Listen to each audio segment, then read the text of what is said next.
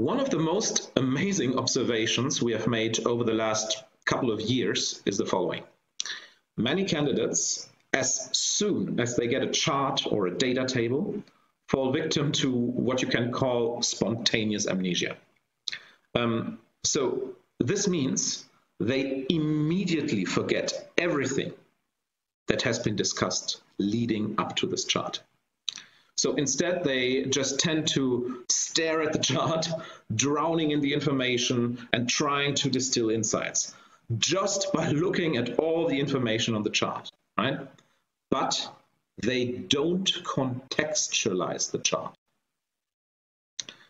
This means they don't relate the information on the chart back to the core question, the criterion to answer this core question, or to the last insight generated before the chart was even given out by the interviewer. So there's a pretty simple trick.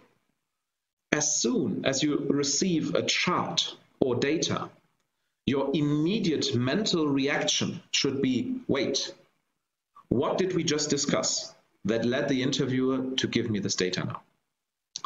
This is often sufficient to point you to the central insight of the chart. So you must be guided by the logic that you yourself set up at the beginning of the case, right? Which allows you to answer the core question. And the chart and information that is given to you should just work as, the source of data to perform the required corresponding analysis. But do not be guided by the chart itself, because very often, not all the information on the graph you get is even insightful or important. Parts of the information in the charts are crucial, but others just create noise and distract you, right? So taking your logic as the guiding star will allow you to quickly identify which pieces of information are crucial to generate the required insights to proceed towards an answer to the client's question.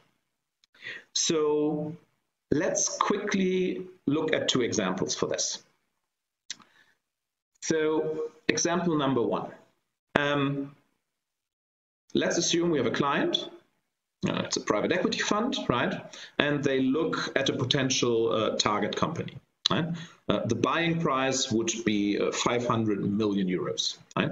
And their goal, as for every good private equity fund, their goal is to make money, right? And for this, they have a minimum requirement of 50% return on investment over 5 years. So let's assume we receive this chart.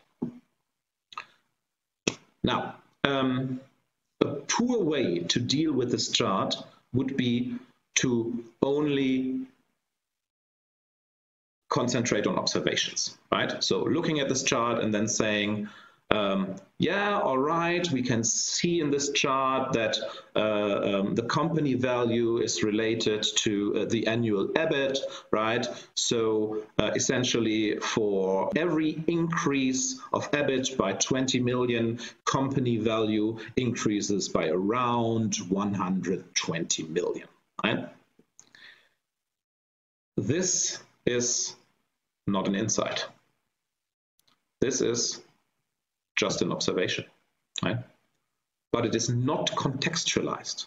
It is essentially just reading out what you can see here, but you're not relating it to the context of the case. So what do I mean with contextualizing the chart, right? So what we have seen is that the client's goal is to generate a return on investment of at least 50%, right? And we know that the buying price was 500 million. So this means a return on investment of 50% is generated if we can resell this company in the future for at least 750 million euros, right? That would generate 50% return on the 500 million that we pay in the first place. So this means that 750 million in company value for the target is roughly here, right?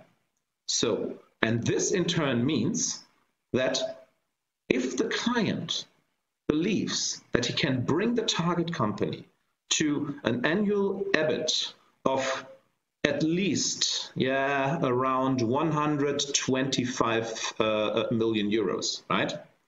Then this will be a good deal, because these 125 million in EBIT would warrant a 750 million valuation for the target company. This is an insight, because this relates clearly to what the client has asked and what we need to find out in order to clearly answer that question. So let's look at another example. Again, let's assume we have a client, right? They are a producer of auxiliary computer devices like printers, scanners, webcams, mouses, all of that stuff, right? So let's assume they want to know whether they should introduce an ink refill subscription model, right? So that users of their printers can essentially subscribe to ink refills, so that the printers automatically scan the cartridges, right? And if the cartridge is more or less empty, right, then an automatic message would be sent to the provider, and then they get essentially new cartridges. And they want to introduce this for their newer printer models, right? Models that are younger than 4 years, or not older than 4 years, right? The goal is increasing profits. So let's again assume we get handed a chart, right? This chart here. So again, a pretty poor way to deal with this would now be to just, again, look at the data, drown in this data, and just describe what you see, right? So saying things like, all right, we see that there has been flat growth between 2014 and 2020, right? So no substantial growth. We also see that there's been a bit of fluctuation, especially in the year 2016, where we saw a steep drop, right, which was then quickly recovered in the following, right? What we also see is there's a substantial increase in the share of printer sales, right, relative to the total sales, right? And what we can also see maybe is that the sales of the other devices, right, that are not printers or scanners, seem to be pretty stable and also even unaffected by this dip that we saw in 2016. All of this is true, right? But it's still pretty poor, because again, these are just observations. There's no contextualization, right? It's not related to what the client has asked and what we want to find out.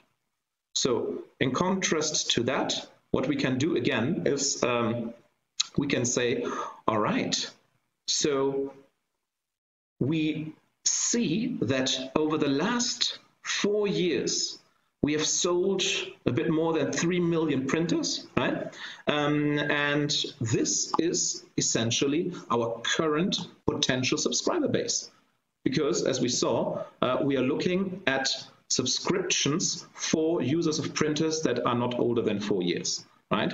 So now the next logical step here would be to derive a realistic penetration rate, right? So how many of these 3.2 million printer users would essentially be prone to subscribe to such a model, right? And together with pricing information or a pricing model, we could use this in order to estimate a revenue that we could realistically expect.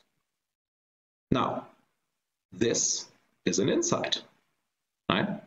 And again, the insight is generated by contextualizing the information on the chart and the observations that you make, right?